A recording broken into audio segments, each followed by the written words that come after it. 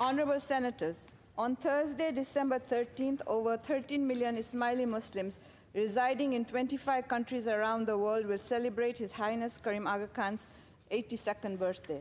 Born in 1936 in Geneva, Switzerland, His Highness succeeded his grandfather as the 49th spiritual leader of the Ismaili Muslims when he was just 20 years old.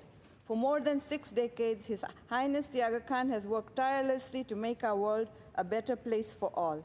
His Highness has worked for 60 years in providing education for girls and equality for women as he continues to work hard for girls' and women's well-being. Recently, I was asked how His Highness has inspired me personally and professionally. I quickly came to the realization that everything I stand for and everything I have achieved is thanks to the guidance and sacrifices of His Highness the Aga Khan.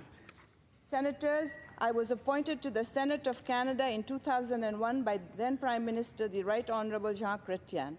When I was appointed, I was the first Muslim senator, the first African-born senator, and the first senator of South Asian descent. That is a lot of firsts. I truly believe that this would not have been possible had it not been for the importance of His Highness Prince Aga Khan and his grandfather before him placed on girls' education. The Aga Khan has invested in more than 200 primary and secondary schools in Pakistan, Bangladesh, Kenya, Kyrgyz Republic, Uganda, Tanzania, and Tajikistan. I personally received a world-class education in Kampala, Uganda at the Aga Khan Nursery, Primary, and Secondary Schools.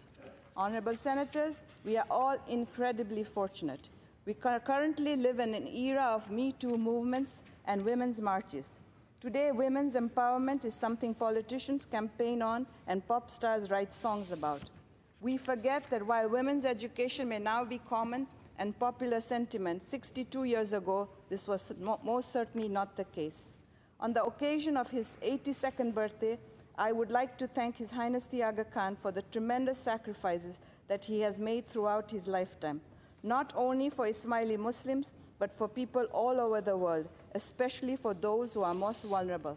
I want to say to His Highness, I personally would not have the honor and privilege of standing in this chamber had it not been for his investment and belief in women's education.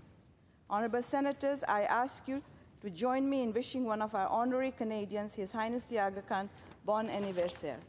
On a personal note, Senators, I am, as you know, struggling, and I know that my struggle would be much harder if I did not have you all helping me. From the many calls and notes from the speaker and all of you, to your love today while I have been in the chamber, I cannot thank you enough.